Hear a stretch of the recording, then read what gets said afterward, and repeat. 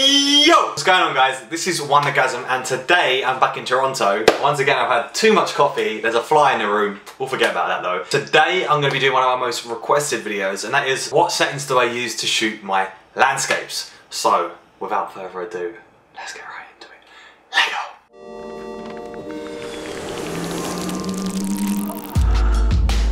Yeah, I put a hat on because my hair was wilding out. Anyway, so what settings do I use on my camera when I'm out and about sniping landscapes? This is pretty easy to answer. I'm going to run you guys through a few little different settings I use, but by the end of this video, hopefully you'll be able to snipe some absolute landscape heat using these settings. I don't know. This is just what I use. Again, I'm not a professional photographer. I'm just some noob with a Canon. But yeah, let's do it.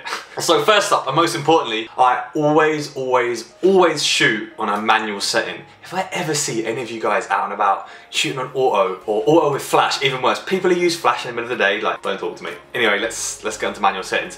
So manual settings are important because why are they important? Manual settings are important because it allows you to adjust every single shot to the scene or landscape that you're in. Minute to minute, second to second, the light throughout the day can change, the settings can change, and so you need to be able to adapt to that. I'll probably do another video after this on how to actually change your manual settings on a camera, but for now, let's just say you assume you know how to use manual. So when I get to a place, let's say I find the shot I want, I'll adjust my exposure, which is a combination of ISO, aperture, and shutter speed. I don't know what I'm talking about anymore.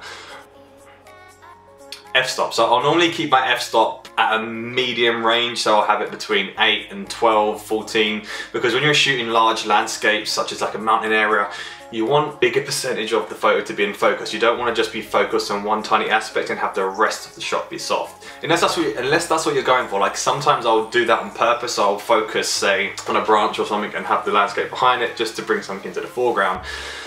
In which case you can bring the f-stop down a little bit. But I'm not going to ramble on too long. Basically, I keep my ISO as low as possible, which is something you should be doing anyway. Get out of here, buddy. I'll keep my shutter speed, you know, fairly fast unless it's darker in the day. And I'll keep my f-stop around 8, 12. There are situations where that will change up, but in general, that's what I'll go for. In fact, let's run through some different settings that I've used on photos now.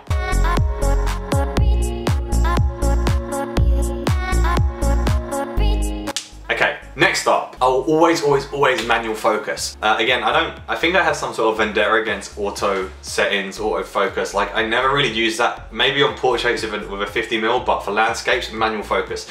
I like to choose the spots in the image that I want to focus in on, especially if I am using a lower f-stop. Just, you know, allows you to be more creative and just sort of play around with the focus, what's in focus, what isn't, and it just brings another aspect to the photo. So I'll always be using manual focus. So you'll see me like sitting there with the camera, twisting. Great times, man. Just brings back some memories, you know. Color profiles. Now, every single camera should have a selection of color profiles.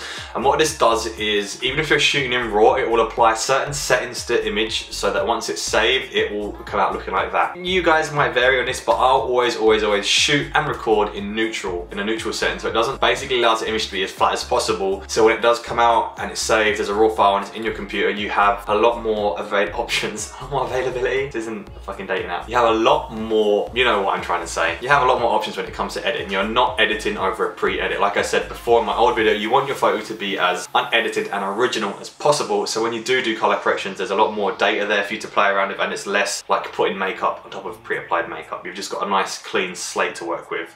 Now, it might make your images look fairly boring in pre-production, but after post-production, they're gonna look like that, I promise. I promise you. I fucking swear. Okay, number 4. Whenever I get to a location, I will always adjust the warmth of the image manually. So I won't have it on like a automatic white balance, and I won't have it on, say, like a setting, just like you have like 5 pre-settings that you can use. I'll always adjust the warmth. I'll take a few shots, tweak the warmth, and then till it gets to the point that I like. So I always take a few shots before I sort of start taking my photos seriously, look at the warmth in each shot and sort of bring it up or down how I want it to look. Because again, this can vary from every single scene that you go to. Like right now it's quite sunny outside, so I'd probably drop the warmth a little bit, but not too much. If it was a dull grey day, I'd probably put the warmth up. Again, wherever you go, it's going to change. Inside, outside, whatever you need. But learning to adjust your warmth manually is something that comes in very, very handy. Okay, finally, obviously, I'm shooting in RAW, because if you're not, I've already told you, just stop. Just stop, man. Why you stop shooting in JPEG, please? For love of everything that's good in this world, stop shooting in JPEG. That's all I have to say. So just to wrap that up, guys, manual settings on the camera, manual warmth, manual focus, shooting raw, and most importantly, use a neutral color profile. That's all I have to say. These are the 5 basic settings that I use when out and about shooting landscapes. There's not much more to it. A lot of it is in the post-production, but the more work you put in pre, the better your end result's gonna be. So yeah, I guess that's all I have to say. Thanks for watching, guys. Don't stop sending me video ideas. I do listen and I do like to make videos that you ask for. But yeah, it's been great. It's been such a great adventure this last 3 minutes of my life. Thanks for coming. Don't forget to subscribe. Peace.